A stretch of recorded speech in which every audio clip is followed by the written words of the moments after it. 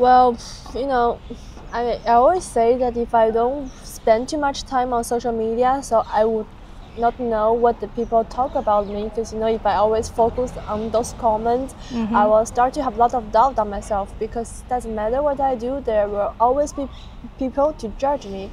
Doesn't matter what I say in the media, or if I do a small mistake on the tennis court, people will make this behavior become a big things. But actually, sometimes you do things without thinking.